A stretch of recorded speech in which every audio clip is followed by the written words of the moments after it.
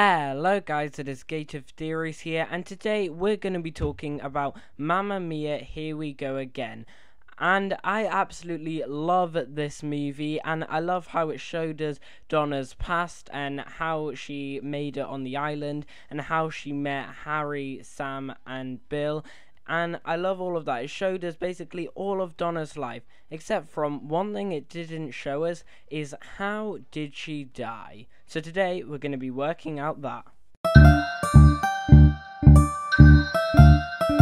Like, literally, the entire movie is surrounding about how Sophie and Sam and the rest of the main characters are surviving with the death of Donna, but they never actually mention, not one bit throughout the movie, how on earth she died. So, before we work out how Donna actually died, let's just work out why on earth the actress who plays Donna, Meryl Streep, wasn't in the movie that much. And the reason for is that Meryl Streep never wanted a major role in the second movie, and up until now, she's never done a sequel. She is a very famous actress and is likely to turn down things she doesn't want to do, and she didn't want to keep dancing around and jumping off cliff tops like she did in the first movie.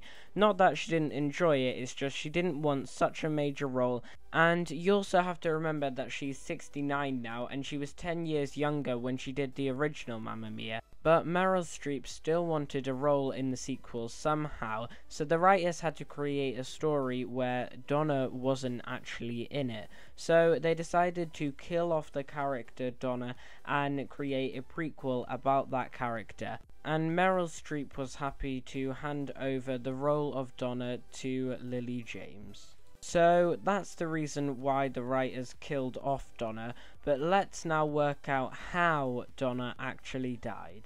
Now, before I said that the second movie didn't tell you anything about how she died, but that's not actually true. The second movie actually tells us loads about how on earth she died, but you just don't think that it's telling you that. Let's take the scene where we actually see Donna in the second movie as an example, where Sophie can only see Donna, but it's sort of like a ghostly version of Donna. Notice how there's no exterior injury wound marks, meaning she died from something within instead of being attacked. Also, we know that Donna didn't die from old age, as the life expectancy in Greece for women is around 83.5, and we know that Donna was definitely not 83. So, we know she didn't die from old age and that it was something within, so I decided to search what the most common deaths are in Greece, and this is what I found. So, this is a list of the top 10 most common deaths in Greece, and one of them sounds exactly like the way Donna would be able to die, and that is COPD.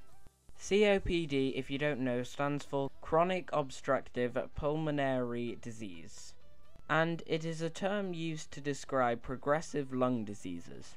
The most common symptoms of COPD can be different for each person, but the most common symptoms are increased shortness of breath, frequent coughing, increased breathlessness, wheezing, and tightness in the chest.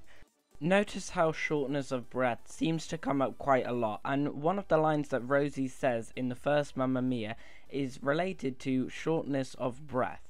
Ladies and no gentlemen, presenting for one night, and one night only, because that's all we've got breath for! As you can see from that, Rosie says they can't do more than this due to shortness of breath, which is one of the symptoms of COPD. Now, Donna could have died from emphysema, which is classed as a part of COPD, and can be brought on by asbestos, and asbestos used to be used in buildings for insulation and fireproofing. Asbestos releases fibers that when breathed in can cause serious problems such as emphysema.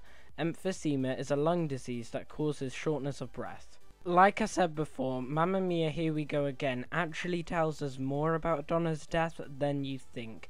And I'm going to split Mamma Mia 1 and 2 into 3 different parts. So the prequel, which is in Mamma Mia, Here We Go Again, and then Mamma Mia 1, and then the present events in Mamma Mia 2. So prequel, Mamma Mia 1 and Mamma Mia 2.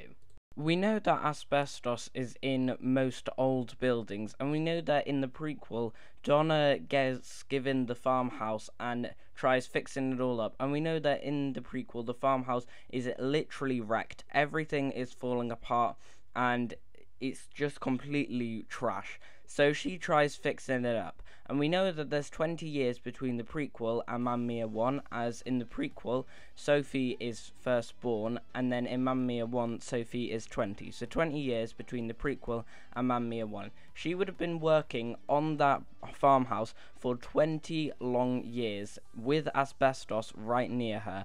And we know that she keeps working all the time, as the first song that Donna sings in Mamma Mia 1, the first line of that first song is of the song Money Money is I work all night, I work all day.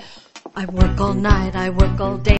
Meaning she literally for 20 years has been working all day and all night on that farmhouse.